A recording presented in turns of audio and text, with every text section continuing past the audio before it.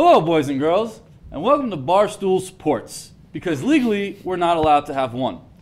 Today, we're going to preview the football games you will be forced to watch or choose to watch this Thanksgiving. But I think I speak for myself and Tim when I say, what the f happened to the Broncos? They have become the Wolf of Wall Street of the NFL. They went with Peyton and Von Miller riding a championship, hanging out with Margot Robbie, to having one of the worst offensive lines. What did you do? And now they're riding one of the worst losing streaks in franchise history with a 6-game losing streak, the worst since 1990. They made one move today to fire Mike McCoy, which is the first part of the chopping block for the Denver Broncos. Anyway, I'm thankful for the run they've had 2 years ago, but they have completely fell off the earth, and something has to change. We'll be thankful for a high draft pick. Okay, to the football games. First course is the Los Angeles Chargers versus the Dallas Cowboys. The LA Chargers are coming off of a blowout victory against the Buffalo Bills. Meanwhile, the Dallas Cowboys were blown out themselves by the red-hot boys of Broad Street, the Philadelphia Eagles. Tim, what do you think of that matchup? Let me tell you this.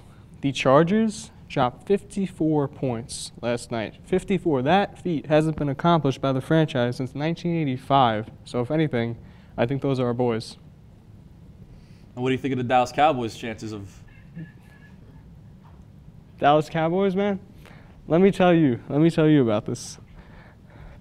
Well, we got Dak Prescott, right? Throwing bombs out there. Listen, I don't think he's going to be any match for the explosive offense of the LA Chargers. Next, we have a crucial NFC North matchup between the Detroit Lions, who are 6-4, and the Minnesota Vikings, who are 7-3. This should be the best game of the day, considering that first place in the NFC North is on the line. Who do you give the advantage to, Tim? I think this is finally Matthew Stafford's year. He's broken the mold. He's come forth as one of the top quarterbacks in the NFL. Given with all the other guys hurt right now, I think he's a man. Do you see them walking away with the division? Division? Pfft, well, let's not get ahead of ourselves, Andrew. Well, finally, we have the now 2-8 New York Football Giants going up against the Washington Redskins in our nation's capital. The Giants are coming off a huge win against the Kansas City Chiefs, and they're playing for pride at this point. However, Kirk Cousins and the Washington Redskins still think they can make a wild card spot. Tim, what are your thoughts?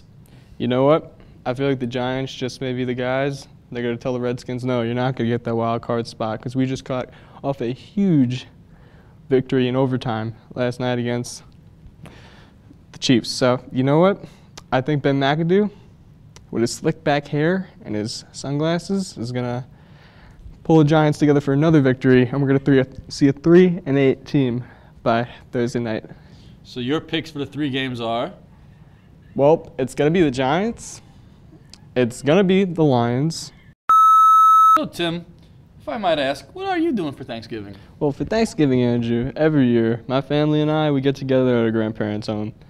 And I go to their house, and we make a large turkey in a pot outside, and we deep fry the bird. Now, numbers of American homes across the country burn down because of this turkey every year. So my family is sure to not burn down the house every time.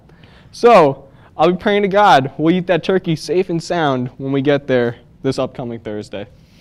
That sounds nice. So what I'm doing for Thanksgiving is I'll be working and spending Thanksgiving here in Brooklyn, but for Thanksgiving weekend, I'll be getting to see my cousins in Philadelphia, and we'll be talking about football and the games we watched, and it should be a good time.